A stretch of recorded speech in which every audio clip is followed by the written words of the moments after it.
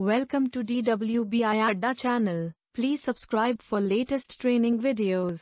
Hi friends, in this lecture we will see some basic Pyspark functions. First we are going to see describe function. So describe function is going to display the number of records in a column along with the standard deviation, mean of the column, minimum and maximum values at a glance. Second, we are going to see how to drop column from a data frame. Third one, we are going to delete the records when the record has a null value. And finally, we will see how to drop duplicate values from a data frame. So let's jump into practicals. Here I have a data frame DF. It has 8 columns and 15 records. So first we are going to convert when there is an empty string to null values. So if you can see, commission column has empty strings and also manager column has one empty string. So we will replace this one with the null values. So initially I am going to import my functions when, and to convert the salary column from string to integer, I am going to import integer type here. So let's try to import these two first. Then I'm going to convert my salary column from string to integer. Also, I'm going to convert when there is an empty string in commission column to a null value, and we are going to convert when there is an empty string in manager column, convert that to also to a null value. So let's try to execute this piece of code and have a look at our new data frame DF2. And see here, the commission column, all the empty string got replaced to null values, and in the manager column, there is one value replaced with the null value. Now let's see how we are going to describe a column. So to describe a column, first we are going to take the data frame, then by using describe function, we are going to pass the required column name, and finally we are going to display the records.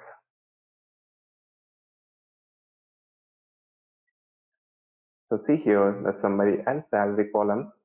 So the count of the salary column has 15 records and mean of the value is 2018.33, the standard deviation value, minimum and maximum values.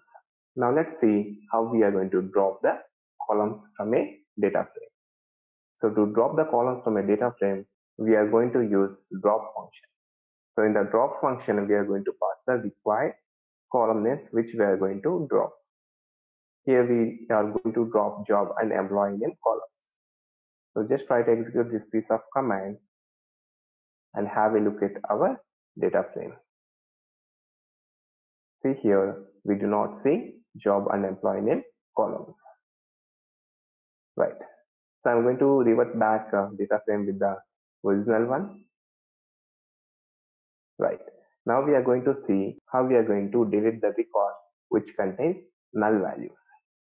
So to delete the records which has null values, we are going to use the function drop NA. So for the drop NA, we are going to pass parameter how equal to NA.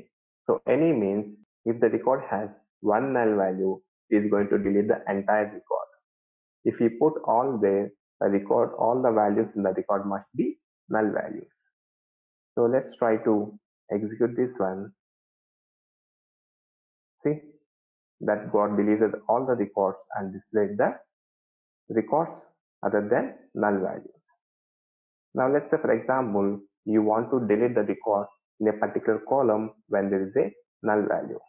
So to do that, we have to pass one more parameter called subset equal to respective column name.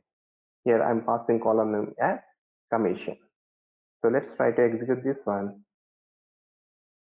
See here that got delete the records in the commission column only.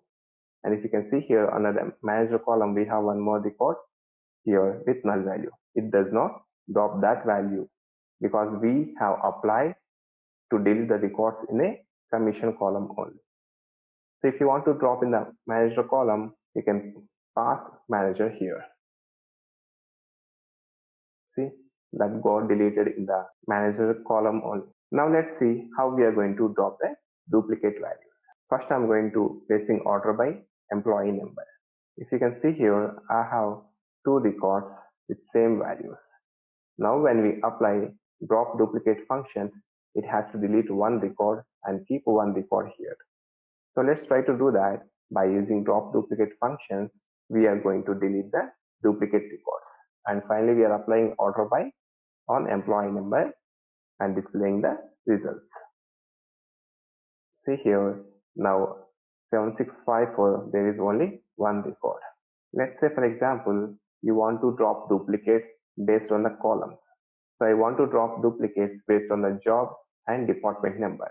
So to do that, here we are going to pass the required columns inside the drop duplicates. Then it is going to consider those two columns to delete the duplicate records. Let's try to execute this one.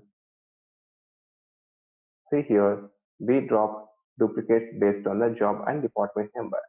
And if you can see here, clerk and department number is 10. And if you can see here, there is one more clerk belongs to department number 20.